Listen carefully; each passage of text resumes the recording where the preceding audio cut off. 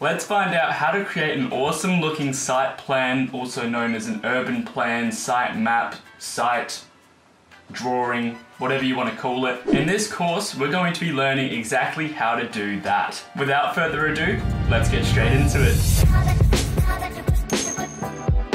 So this was a site plan that I created for my Studio 5, my construction studio, and I want to start by breaking it down into how we actually created this site plan. As you can see, there's quite a lot going on, and I want to start by looking at just the base layer. So if we turn off everything else apart from the base layer, you can see that we've got this kind of greenery, and we've got some contour lines and an overall layout of where everything is. So let's start fresh from this base layer. If you would like to get access to this full course, as well as all of the materials and all of the textures and all of the files that I use in this course, feel free to jump onto my website, and that link is up above, but it's also down in the description below.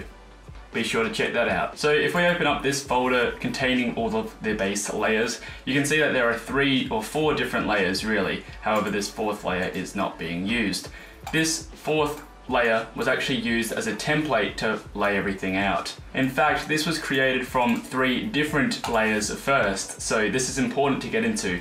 We first started in Rhino and we created this contour map of the site. If you want to figure out how I created this, I actually show you how to do that in like a 3-minute video, so I'll link that above as well. And I've also got a couple of other videos showing and showcasing how you can create contour models. So if you want, you can find resources on how to create this on my channel. As you can see, we've got one PDF here which shows all of the contours, and it can show a little bit of the road here as well. And then it shows just our setup of where our buildings are going to be. Then if we go to the next one, this is just the site contours with the road there as well. And the final one is just the buildings. And this is going to be important moving forward. So once you've got all of those 3 files ready, then we can move on into Photoshop.